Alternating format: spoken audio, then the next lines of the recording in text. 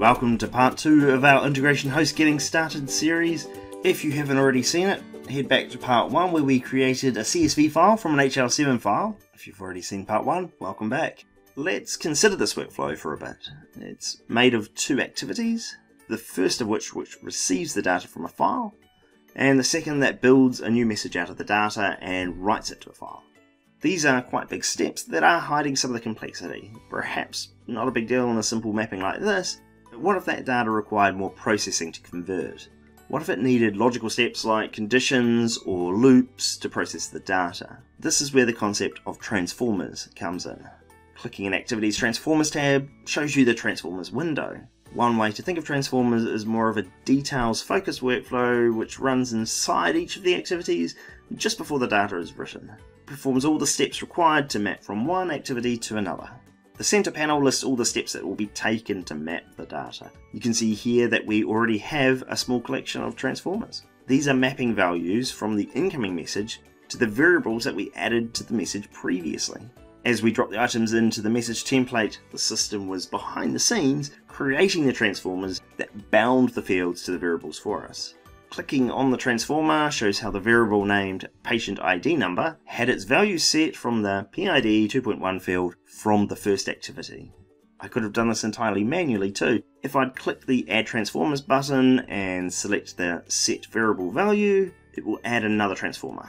I'll call this variable sex, and then select the source to be the first activity and enter the path as the PID8. Now I can go back to my activities message template, type comma, and add in the variable by right-clicking and inserting it. The point that I'm trying to make here is that although the workflow designer has helpful shortcuts, it's still just creating logical steps to transform the data.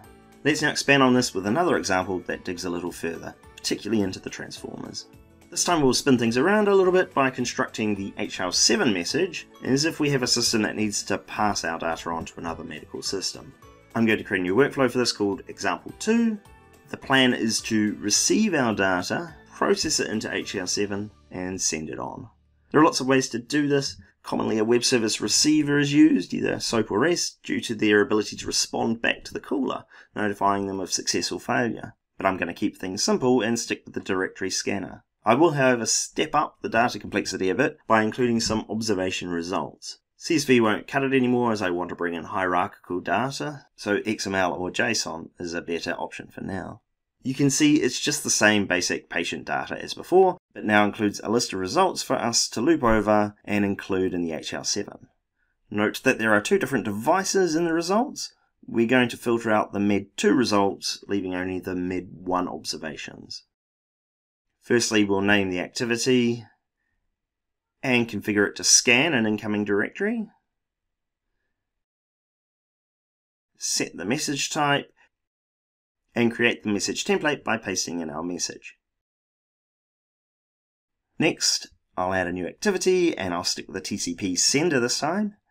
I'm happy with the defaults, noting that I'm sending locally to port 22222. I just need to provide a message template. When you're integrating with other systems, they'll probably have a sample HL7 message for you to paste in here, so I suggest that you use that as your template. I'm going to build my own though, so I'll just start with the same HL7 message from the previous example as my frame.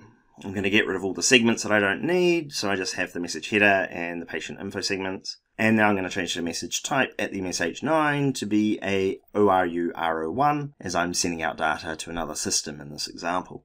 I'll also set the date of the message to the current date time and format that to the HL7 date format. Plus I'll put in the workflow instance ID system variable to use as the message control ID in the MSH10. I could use the same techniques from the previous example to bring in the patient's details, but because I want to loop over the results, we'll do our mapping in the transformers as that'll enable us greater flexibility. You can see here that we now have both the source and destination tree populated with our deconstructed message templates. The destination tree is always the current activity. It's the message that we're manipulating with the transformers. The source tree provides a list of all the places you get data from. You can see that both the first activity and the variables are available to me. But if I had another activity before the current one, querying the database or calling a web service for example, then the results would be listed here too.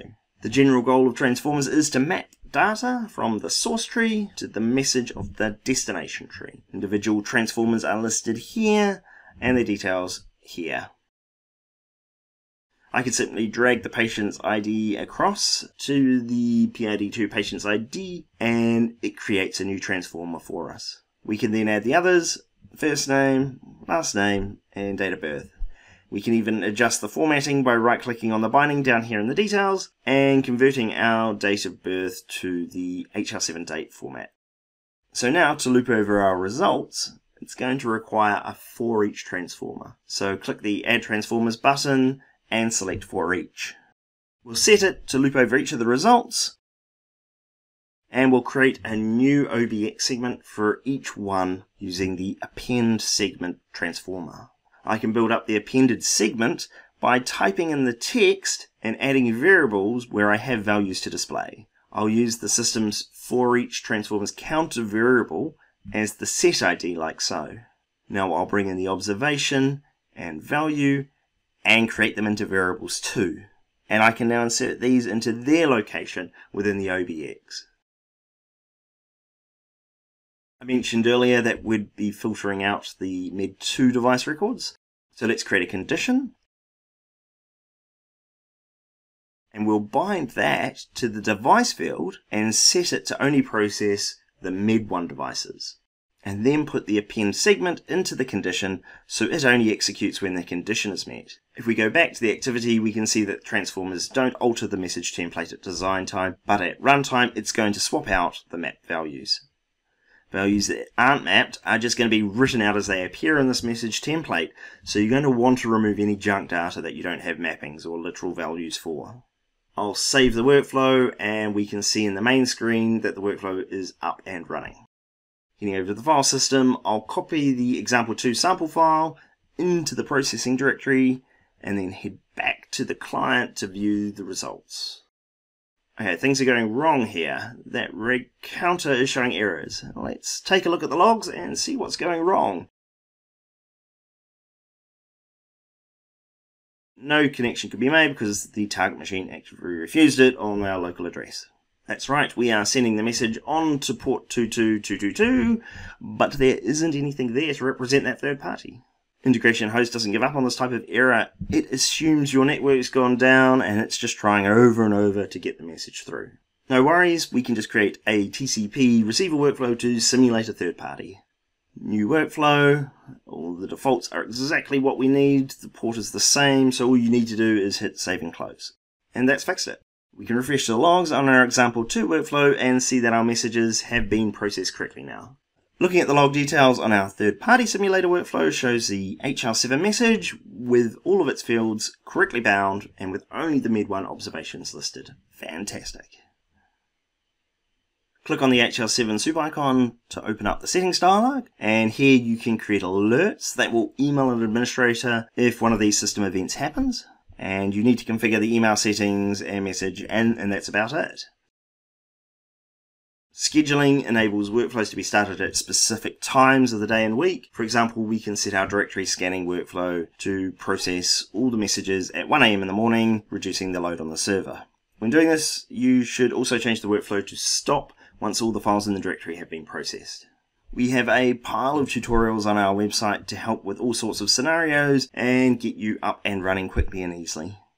Also take a look at our partner program for great discounts available to resellers. Plus, let's not forget our free developer licenses to build and test your integrations. HL7 Soup's integration host will make integrations faster than you ever thought possible. A truly cost-effective solution for your integration needs.